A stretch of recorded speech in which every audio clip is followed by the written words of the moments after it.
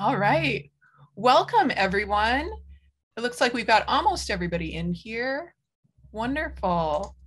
We're going to get started pretty promptly here this evening, just because we've got our 1 hour schedule and we're going to try to stick with that. So I'm going to begin by just adjusting one of my windows so I can read my text. Awesome. All right. So hello, everyone. My name is Ellen Mueller, and I use she, her, hers pronouns. I am the director of the MFA program at Minneapolis College of Art and Design.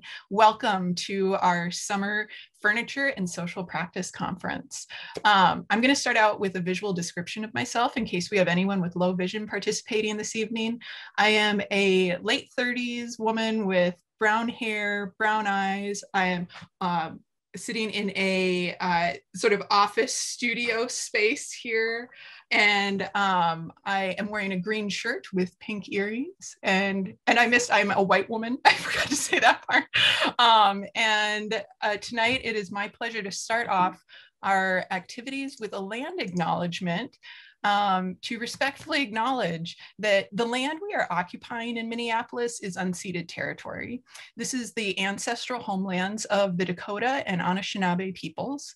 And gathering here, we pay our respects to those elders, both past and present. We acknowledge the grave harm that colonialism has brought to these lands, in particular the erasure of both Indigenous and African identities, not only under slavery, but very racist laws that have segregated all people.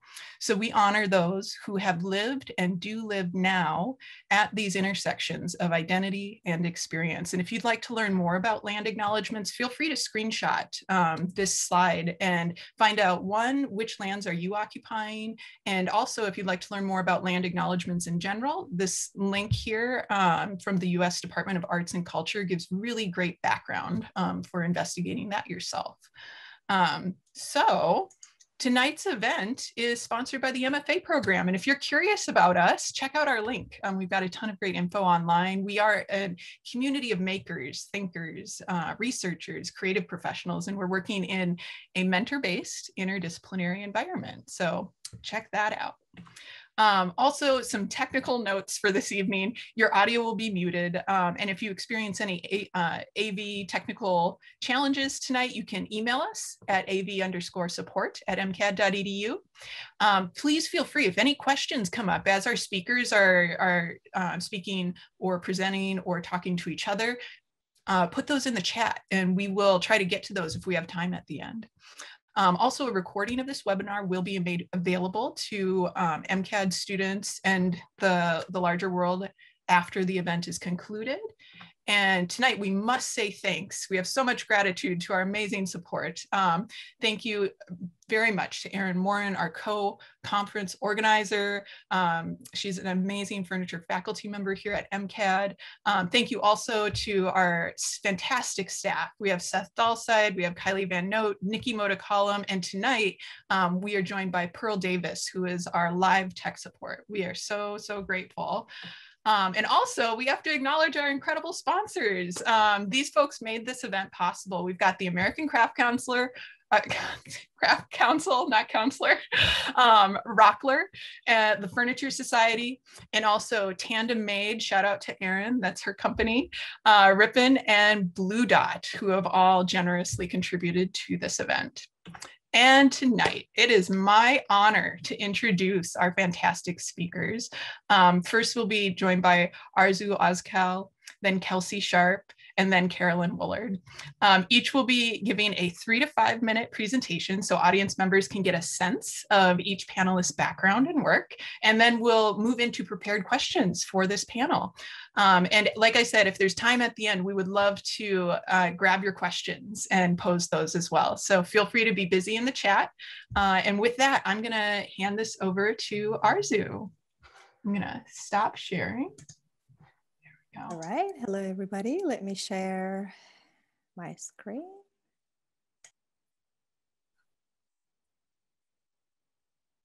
Can you all see? Yes, it looks great. My little baby. All right, and can you see it go to the next slide too? Yes. Okay, great. So hello, everybody. I'm Arzu Ozkal. I'm a white woman in my mid-40s. I'm with graying dark, straight hair. I'm wearing glasses. My pronouns are she, her, hers. I'm Turkish. I'm currently living and working in San Diego, California. However, at this very moment, I'm in Yosemite, which I just looked at the link that you shared. It's the Miwok territory. So I'm in a very simple hotel room, nothing excited, but the view is pretty darn amazing.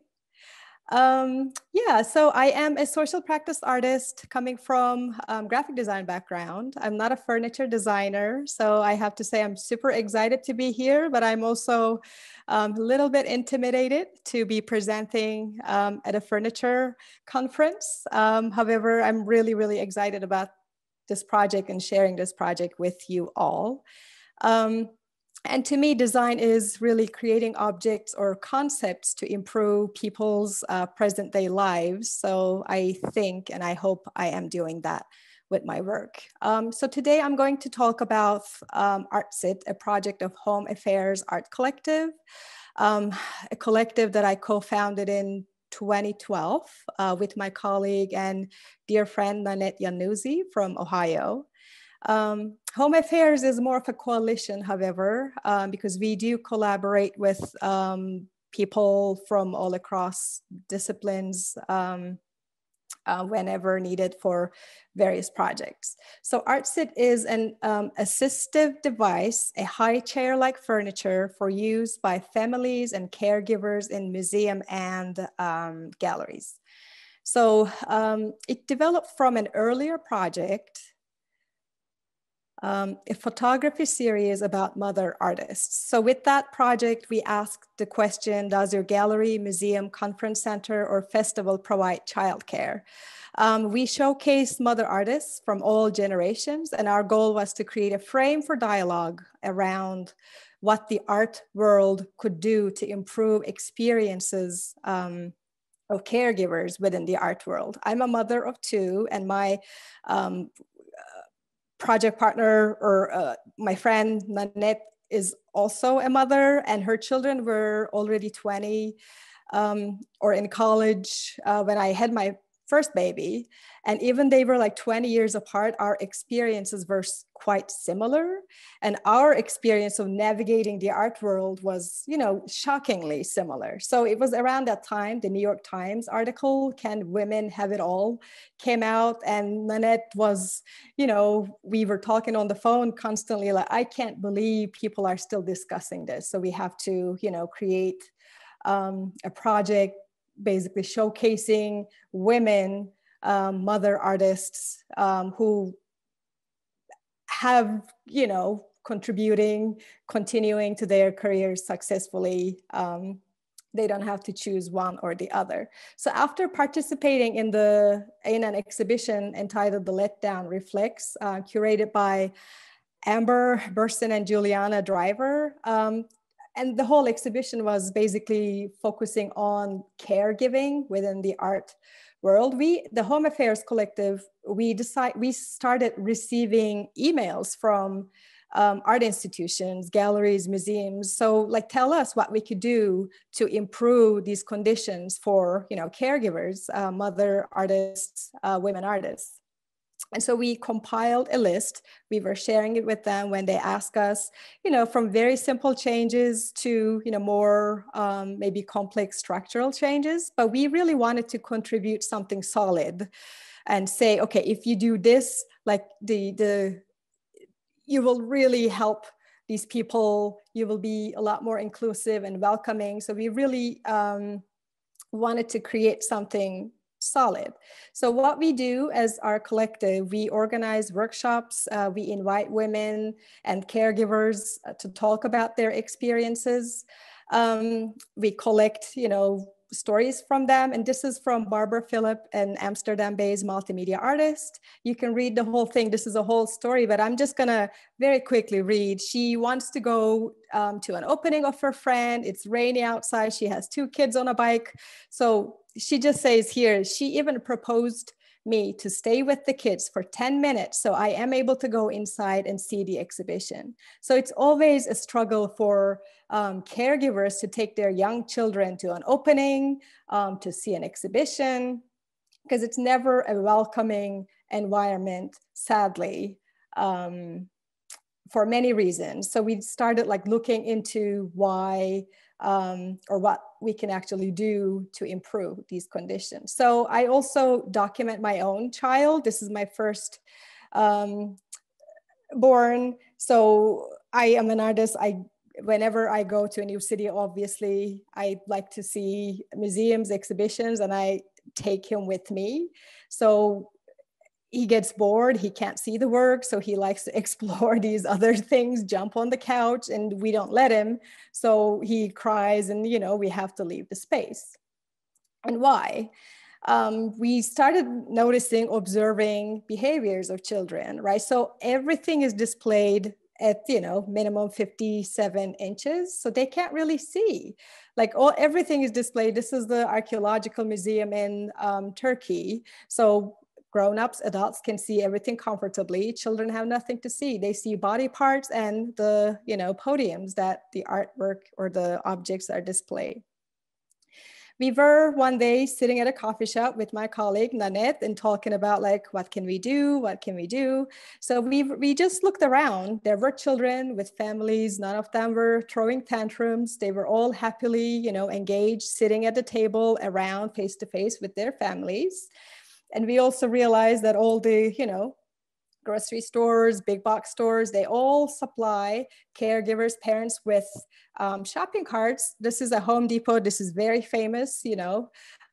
Kids love getting on this car and like shopping with their parents. So this is, you know, provided you don't even question going into these places that will there be a high chair or will I be able to put my child on a stroller?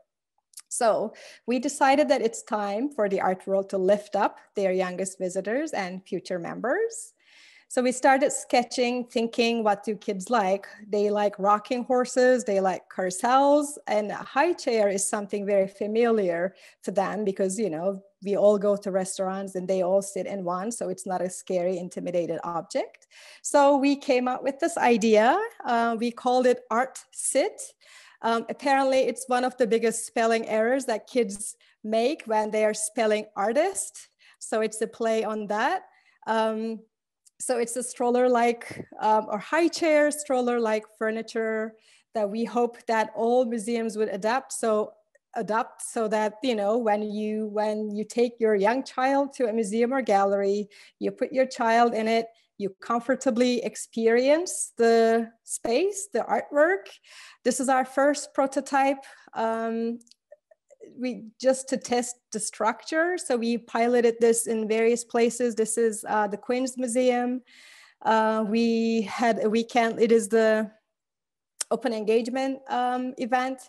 So we invited the parents to bring their kids. The experience was lovely. You can see kids like pointing at different work. They are happy, they're excited. Their hands are busy holding the horse, so they're not trying to grab the artwork. And the premise of this furniture, the horse, is like for museums, we are working with them, with Toledo Museum right now, that if they have a animal figure within their private collections, we can customize the horse so it could be an educational component for the exhibition. And I'm going to end with this beautiful cartoon from Linda Berry. I'm not going to read it, but you can probably take a couple seconds to just read it yourselves. Thank you. Thank you so much, Arzu. I'm going to give it a second just in case people are reading because it's a good cartoon.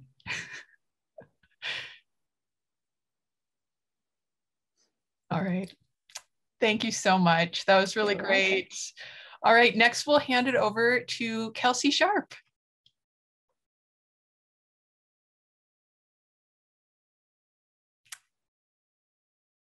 There we go. I see it coming up on the screen. Wonderful. Oh, and Kelsi, you are muted right now.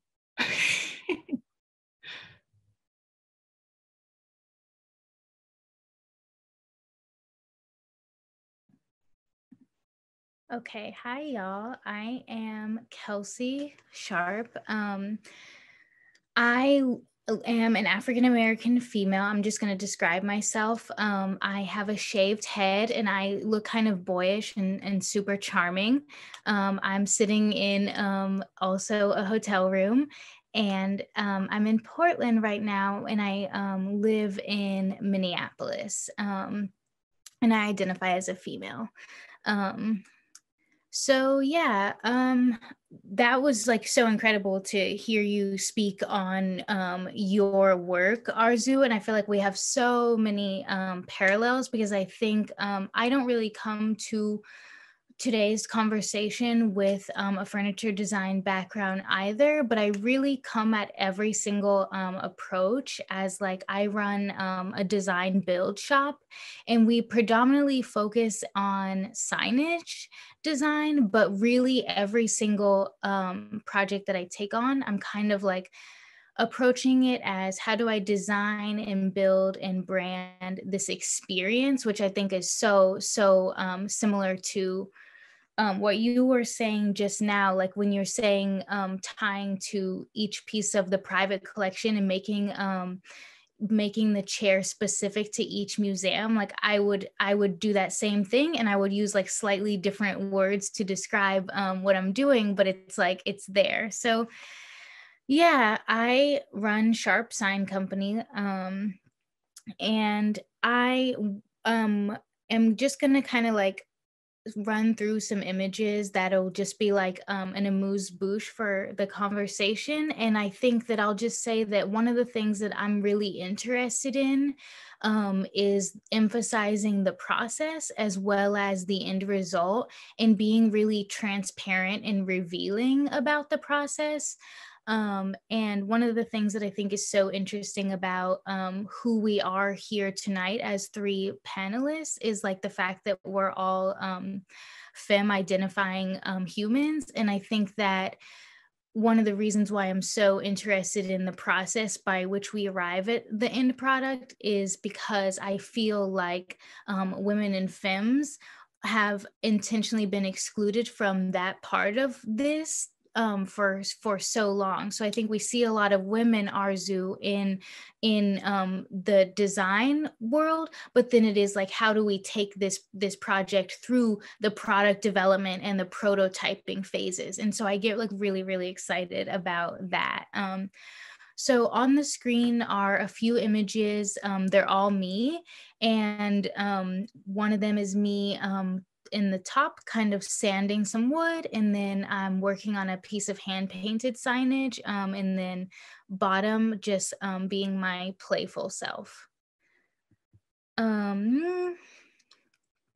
So then here's some more pictures of me too, and on the left I am working with a piece of fabrication machinery that's a plasma cutter. So that's used to cut, it's one of many ways that you can cut steel and other metals. And then on the right, I'm holding a piece of artwork of my creation, and that is created using a very similar machine, but for wood, CNC router.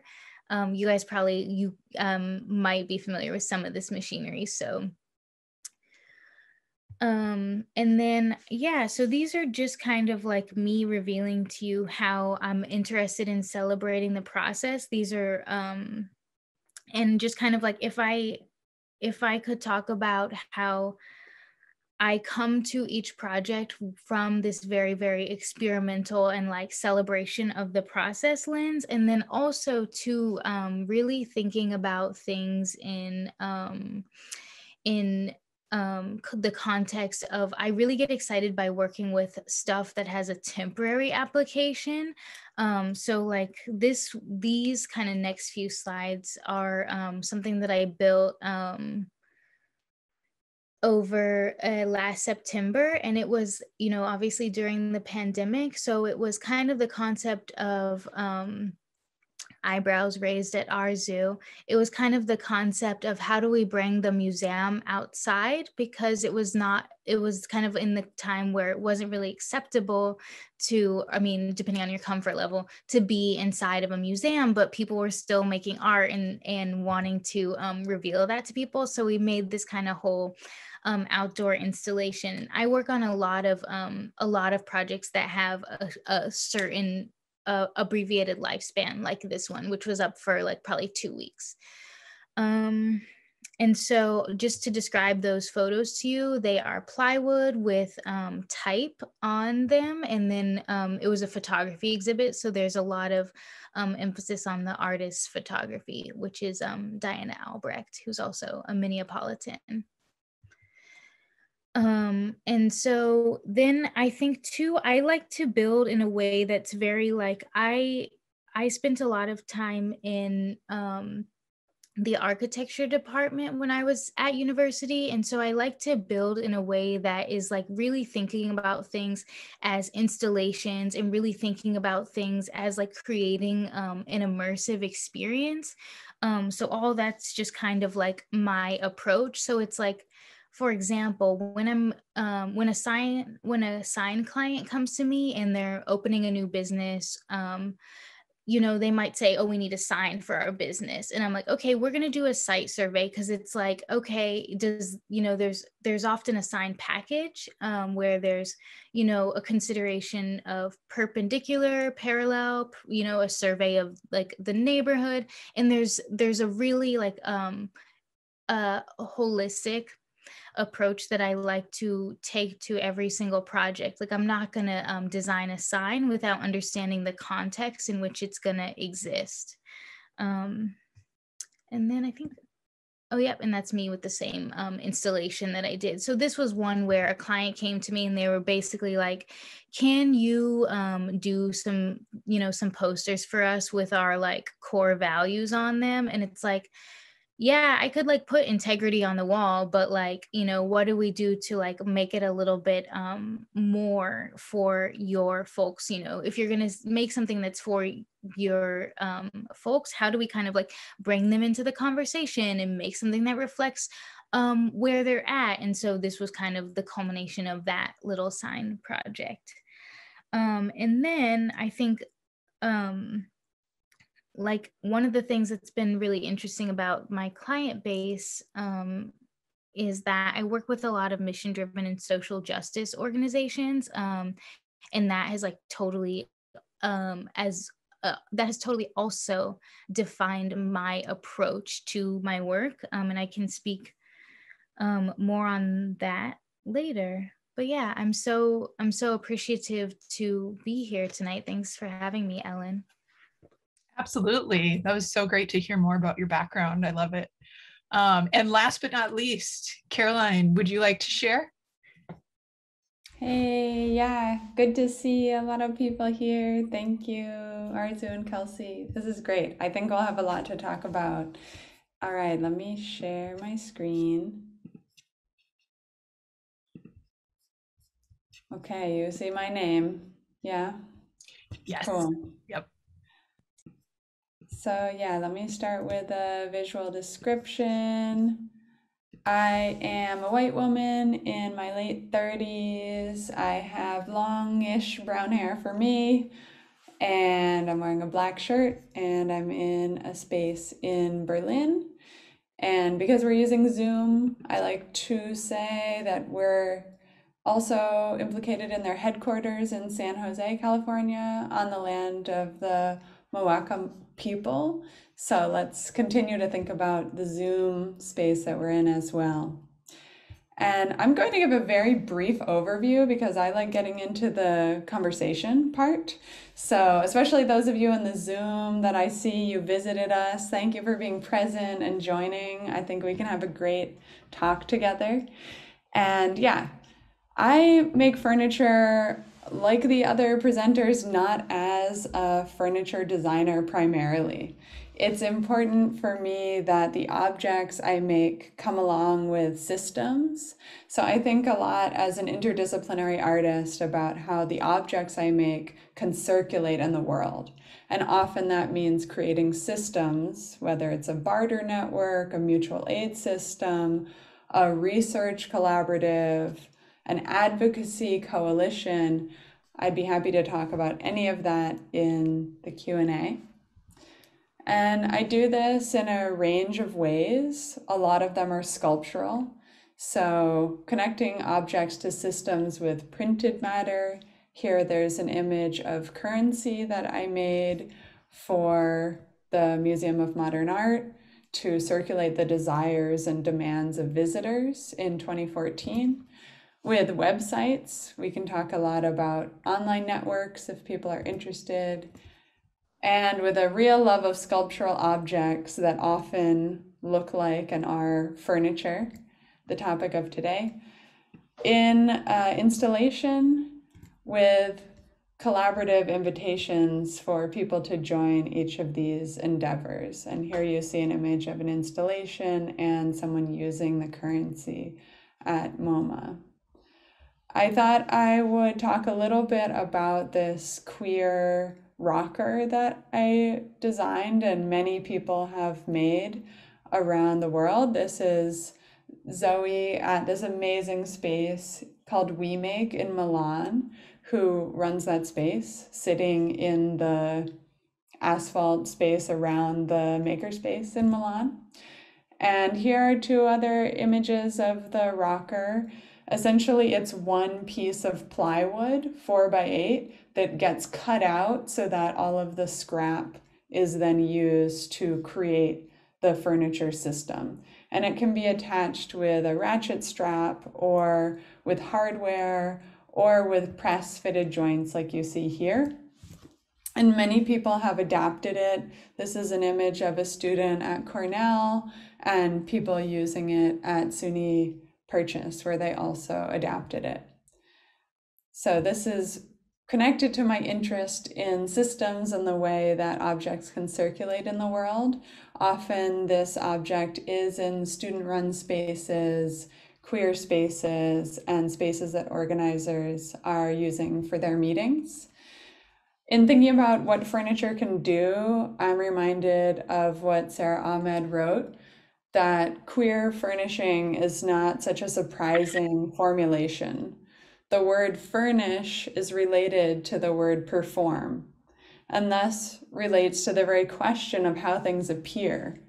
Queer becomes a matter of how things appear, how they gather, how they perform, to create edges of spaces and worlds. So for me, this rocking chair is queer because it's also a dividing wall, a window, a table, and a chair. It's queer because its holes become its strength, literally, and its structure, and because it makes the politics of its own production visible. Here are other pieces I thought I would show just to start thinking about what furniture can do, literally and metaphorically. This is an image of a column that can be broken apart and used as a stacking stool. This is an image of furniture that becomes part of a wall structure that is a library in an exhibition that I curated and designed the furniture for. And I thought I'd also show this table that is based on the she-wolf that raised Romulus and Remus. So here it's a cherry wood slab with steel bent legs and ceramic udders that are distended with a mirror for a face looking back at you. And they connect together in a pentagon of 5 tables with a timekeeping device, a bowl that sinks into the top of the table to mark intervals of time. So I'm going to move through this just to get a sense of the range of furniture that I have made. All of these exist within an installation within a larger system that is often collaborative and interdisciplinary. So you can see I really love spaces to hide in. Often there's a lot of reading materials connected to this. This is a rolling table that was also part of the exhibition at MoMA. And more recently, I made this modular table that displays objects like a mycelium bust, a book, and cushions. It's a slotted system so that all of the components can move. And the net that is there actually fits into a ceiling tile and is a way to disrupt meetings. My current obsession is with ways to make meetings more compelling on Zoom and in person. So yeah, I'll put a link in the chat about the process of making this work if people are interested. And I'm so excited to be in dialogue with you all. Thanks for organizing this, Erin and Ellen. Thank you so much, Caroline. That was fantastic. And there was some new work in there that I hadn't seen, so that's always exciting. So for folks, our next step here is I've got a few prepared questions that I'm going to pose, and it would be great, panelists, if you want to jump in and we can just sort of round robin as people's impressions come to them.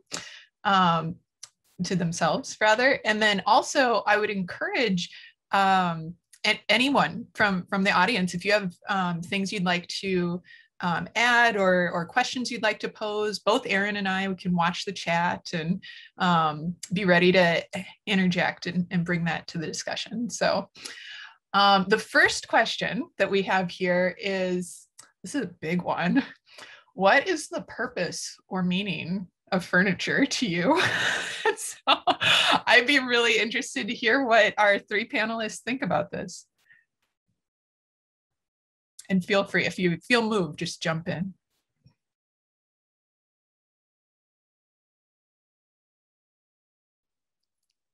Do we go in a particular order? No, go for it, Arzu. Okay. Well, you know, I have to be honest, until we worked on the museum furniture didn't really have, you know, obviously I use it every day. I put my glass on it and I sit on it, but I did not really think too much about it. But since we started developing this, we are, you know, looking at a lot of institutions and organizations, like especially like big museums, how they define, set the tone of their space, either inclusive or very exclusive, and sometimes even hostile. So that was really interesting discovery to me. Then I decided, like, I started looking at other, like, restaurants, for example, how they become very political in a way that they don't include that changing table. Like some restaurants and, you know, places, stores, they have it in, you know, we can talk about the gendered bathroom spaces, like it's problematic in its own way. However, you know, how they only install that furniture into the ladies' bathroom, right? So my partner was never able to change even though he wanted to. So like the way that we use furniture, utilize or not utilize furniture, could be a very political, a social stand or an expression of that statement. So that was a very interesting, eye-opening experience for me about furniture and how institutions utilize it. Thanks for that, Arzu. I love that you picked up on that thread because it seems so strong after hearing all three of you talk that the political nature of furniture is very present in all of your works. So totally. And I think like one of the things that furniture and objects that we design can do is kind of like disarm us as the designers of them, because like I'm designing this based on my perception of the world and my values. And then, like, you know, and it's the same with architecture and design. It's like, you know, we design the flow or we design the object to be used in a certain way, and then actually like the audience reveals to you what they need by how they use it. And it's like just like always just like such a funny experience. And I'm sure that a lot of some of that is like being revealed in the product development phase for you, I imagine, Arzu. But it's just like, I think it can be very revealing of, you know, culture. And I think right now we're kind of in this super, super introspective phase of society where we're thinking really critically in a way that past generations probably haven't, of what the ramifications are of everything we create. And for me, I'm so like, if this is the one thing that they find, like, what does that say about us? That's great. That's such a poignant point for this moment in general. Yeah, I think for me, coming from a visual art and conceptual art background, furniture is often a way to refer to the body, to the participant. I like, Arzu, what you were showing with that comic at the end and the experience. Absolutely. Like, my baby would love that. And we do have a huge problem in museums of wanting to invite participation, but not having enough access on so many levels. So yeah, I think conceptually and physically, it refers to that absent presence of the body. And there's this term metonymy that I am really moved by. And it's when something stands in for something else, you know, like if we say the White House, but we mean the president. So many artists use, let's say, like boots or shoes. Activists do this also, to stand in for the body. And I think chairs both invite access and participation, but they also stand in for the body in a really helpful way. Such a good point. Excellent. And I want to also, for our audience, point out Caroline posted this question into the chat as well. Feel free to add in, join in, jump. We're more than happy to have a really interactive chat today, but I'll keep going. We've got our second question this evening is, what opportunity do you see for using furniture concepts to reach a broader audience? And I think you've all touched on this, but I don't know if you want to go in with some more specificity.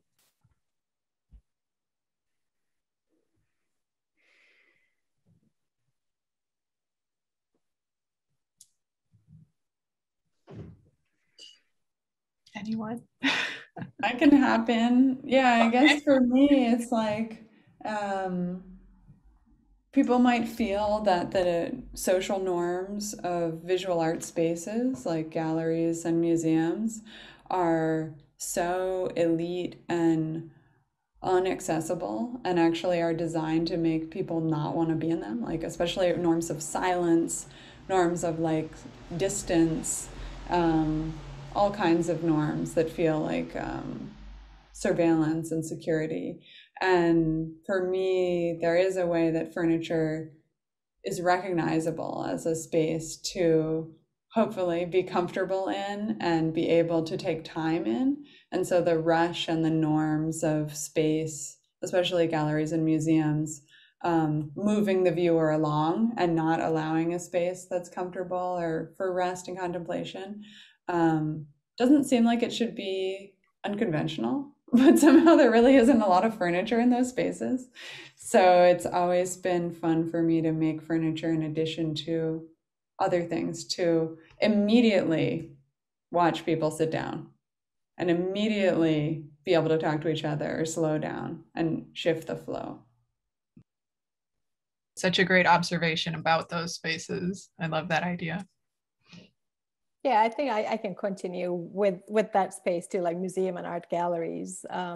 Seems like all the major museums state that, they would like to engage their communities, and, be as inclusive as possible. But it is certainly true that there's definitely that elitist tone. And I think it's definitely created and expressed with the furniture. So with slight changes or major changes, I think they could really invite different communities to be a part, feel more like part of that space, other than just a quick visit to see an artwork and leave. So yeah, I think getting their communities, broadening their communities, I think it's really important, and we could establish that with furniture. Totally. And I think I have been thinking like really critically about how to like incorporate accessibility into spaces, especially right now as I'm building out my first kind of like more public facing studio space. And how do we incorporate that in a way that doesn't feel like a footnote? Like when you talk about the changing table in the women's restroom, I feel like I see that footnote a lot added to furniture and design spaces around wheelchair access. And I think like there's a lot of really interesting opportunities to make furniture concepts more accessible in a way that isn't performative, and for me like can minimize the differences between people and also like, you know, celebrate them, and just like instead of just highlighting them in a way that's like, here's this like sterile like condition that we all agree upon is like. And I think one of the things there too for me in building out this space is not just thinking about what is ADA compliant, but what is actually good. Like we don't need to do the bare minimum to create access for people. We need to really create like beautifully designed spaces for a large variety of bodies. Is kind of like one of the many things that I think that I'm thinking about. Another thing that I'm thinking about often as a theme is like sustainability, right? And how there was like this slow factory lecture where they were just kind of like talking about how sustainability is not buying something new. So as people who are like trying to create new objects in this time, how do we like reconcile that with our responsibilities to a dumpster fire of a planet? Thank you, Kelsi. That's such a good point. And also coincidentally ties in beautifully with this last comment in the chat, which is coming from Reagan Golden. You're talking about accessibility, and she's bringing up a very specific piece of furniture from the classroom, which is the podium. And as a woman of 5'1", she's mentioning that it doesn't fit. It just doesn't work. And so how to deal with these things that are not built for everyone in every way.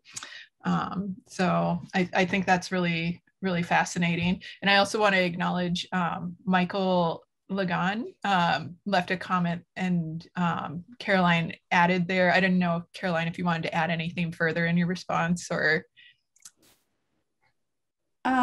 Yeah, this is maybe related. It was Michael, you can also ask more if you want to ask from other people, but it's about queer identity and the implications of binaries and how people engage with the furniture. Yeah, and I was saying thank you for that. And that, yeah, often it's a group who approaches me, they email me and they say, we want to make this. And so then we find a maker space or a school fab lab that can support. And then everyone adapts the design. So there is a feeling of play and yeah, a real ability to modify things when you're doing it yourself. And I think because of that, people are really open to performing with their queer rockers in all kinds of ways. Yeah. That's fantastic. Thanks for the really great question, Michael, and the response, Caroline. So I'm going to combine the last two questions that we have, which is the first one is, how can we use this medium as a form of problem solving? And then also, and you can pick if you want to just address like part of this, what are your dreams for using this medium to reach a broader audience? Or you can mishmash them. Feel free to remix. That's fine. Oh, okay, I'll start. I feel like one one of my big goals in what I'm trying to do in the world is to kind of bring this, like, which I'm like so elated that I get to make myself aware of your work, Caroline. Um, is I want to bring this kind of like editorial and fine art level of design that is often only seen in well-funded spaces like museums and galleries to all of these mission driven and social justice organizations that I work with, because I feel like I see the museum and gallery aesthetic, and then I see the nonprofit aesthetic. And like how do we create beautiful modular stuff in a way that isn't performative and doesn't make these nonprofits feel like they're giving up their martyr status, but they can have beautiful objects. So I think that all of that is like a part of my aspiration. And I also think like um when we start to like go back to like the greats, there's kind of like for me this return to like the original values of like what I think like mid-century modern, for example. Ray and Charles Eames wanted to create something that was also economical at the time that it was created, right? It's not now, but at the time it was economical. And so I think that that's a big aspiration of mine, is how do we do this in a way that is like makes sense financially. Nice. Yeah, I think like what we're talking, like the social practice of all of this, like being able to share the blueprints, drawings for nonprofits and spaces that can't afford paying full price to something is key. Like that is my dream, to be able to like have this full functioning furniture, but then just leave it on my website, and then anybody who has access to a maker space could make one really easily, customize it. I think that is one of the most important things that could really problem solve. It's not just making one and selling it to $5,000. It's like, you don't question when you go to a restaurant, oh, what if they don't have a high chair, right? All restaurants have one. So it is really important to make it free and available and accessible as possible. Yeah, it should be in every single museum and every gallery and every university gallery, and the library should also buy it. Yeah. Um, yeah, Kelsey, I feel completely aligned. It's like if we know that these community driven spaces are the spaces where we're building the future and having these dreams that are about world building and making up the future, like, the Adrienne Marie Brown, like building the plane in flight. So if we're doing that, we need the spaces to be as imaginative as those conversations. And so often it's like Formica tables and fluorescent lighting because people can't access this really wonderful environment that we all are creating. So yeah, I feel the same kind of dream to make the work for those spaces. And I think one way to make it financially feasible is to look at ways that we can also have city and government and municipal procurement for really radical makers, and also have sponsorships like you all have today. And I want to say that if you all haven't looked at this thing called CETA, it's the Comprehensive Employment and Training Act.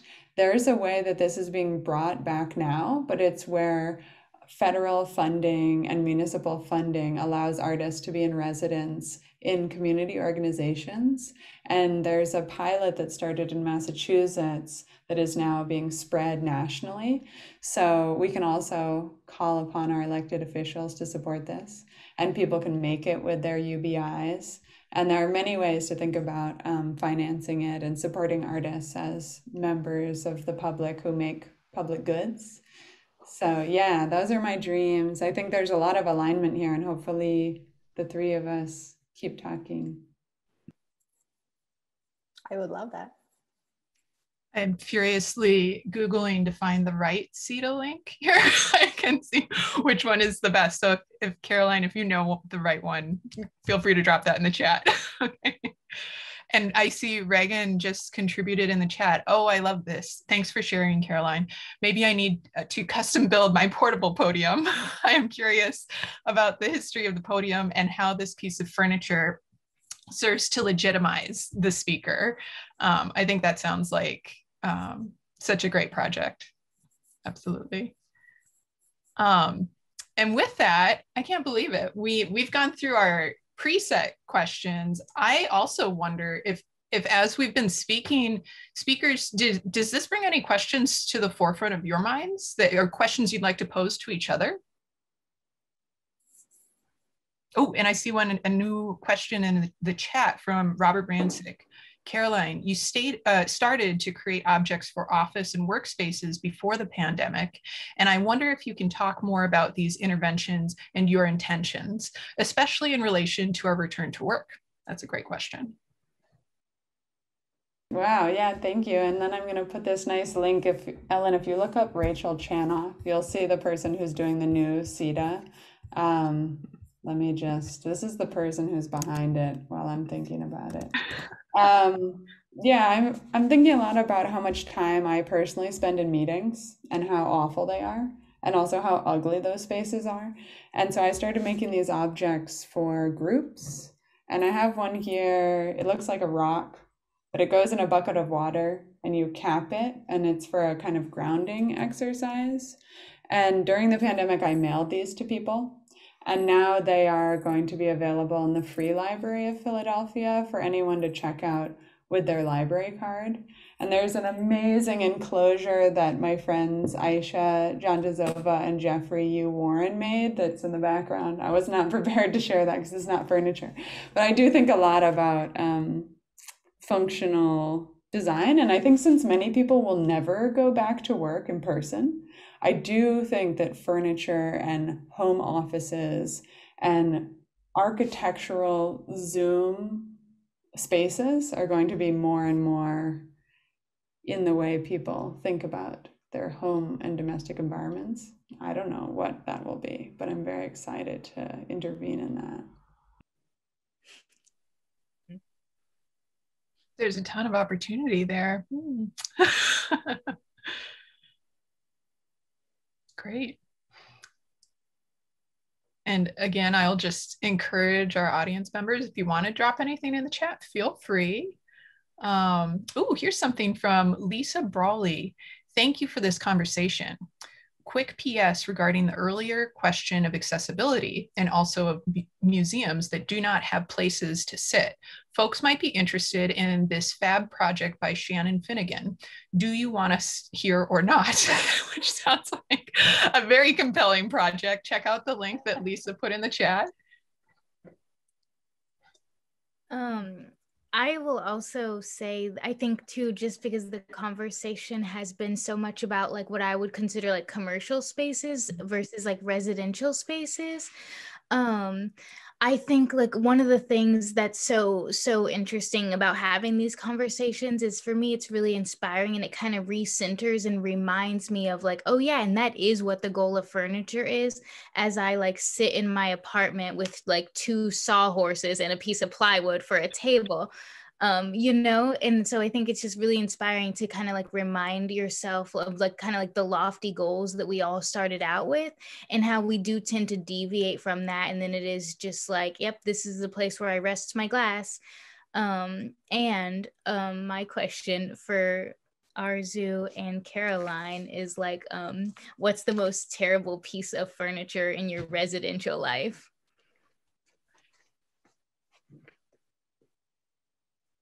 Such a good question. That's terrible, but super functional furniture that I have, and I had to purchase it because of the pandemic home office childcare situation, is this giant pack and play where I can put my child by my desk. It's like a zoo stage, cage. That's amazing. I love this question. I'm like, honestly, I don't know yet because I just moved to Berlin. So I don't know. I wish I had a great answer. I think everything is really well made, but it's too heavy. So I can't move it. So it looks like IKEA, but it's actually really well made. I don't know if you can see this, but it actually has like beautiful joinery. You might not be able to tell, Mm-hmm. but the thing is a beast. I can't even move it. What about you, Kelsey? What's the worst one in your domestic space?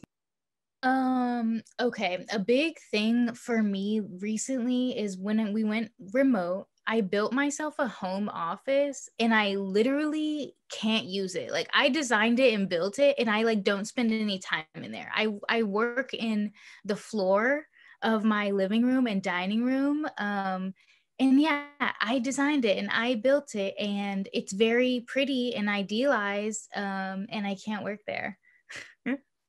Is it a mental block or is it physically not what you had hoped? Okay, so it's yeah, both. So number one, the windows look out onto the second police precinct in Minneapolis. Is just like I don't want that view. And that view has changed over the very dramatically over the course of the past year. And then two, there's just not enough surface area for me. I think I kind of designed the perfect home office for someone who is like a full-time graphic designer, and like doing computer work is one part of my work, and actually I do that part like on my laptop on the couch and like in a really horrible body posture, and so I don't even use it for that half of my work. Got it. It's multifaceted, this challenge. Oh, I have a question for the two of you. I would love to hear who you look to or who you look at in terms of like furniture design, or it could be a sculptor, it could be someone like what's something that comes to mind that you love? It could be like you put it in the chat or say it out loud, but yeah, who Okay, I'm gonna inspires you? put it in the chat, but I am really inspired by this set designer named Adie Goodrich. Do y'all know her? I'm gonna put her, I guess, like Instagram handle in the chat. And she does a lot of temporary stuff. So it's like sets for like music videos and stuff, and it's very playful. Exciting. I love new work. I can only think about Mel Chin right now. I don't know why, but yeah. I can't think of any other names at this point. Elchin is a good one. Specific to furniture. Yeah, I can't think. Yeah. Well, could be like architecture, anything like, you know, who are the like siblings or like parents or like spiritual ancestors of the furniture and the projects you want to make.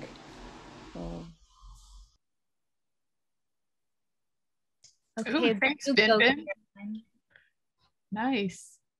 Yeah, anybody in the audience who's inspiring your favorite furniture works or the ideas surrounding your furniture too. I should give Bin Bin a shout out. Bin Bin's one of our alumni and she's going to be talking on Friday. So very exciting. Of course, Bin Bin. Ooh, good. Thanks, Caroline. Excellent. All right, folks, we've got a couple minutes left. This is your last chance to talk or pose a question to these fantastic folks. I'll leave a little space there. Ooh, thanks, Joel. Excellent. Oh, Kinji makes fantastic work. For those in the audience that might not be familiar with Kinji, Kinji is a professor emeritus from Minneapolis College of Art and Design and is much beloved for his very interdisciplinary work. So, excellent. Okay. Well, this has been such a pleasure. Oh my goodness, what a great conversation. Thank you all so much. if anyone is eager to rewatch, re-listen to this work, we're going to throw the recording up on the same page where you registered. So it'll be a resource that lives on, and you can check this out and find folks's contact information. Oh, wonderful. Thank you everybody for your posts in the chat. Thank you especially to our speakers this evening. And with that, have a gorgeous evening. Thank you all. Excellent. Bye, Thanks, everybody. everyone. Thank you. Bye. Have a good night.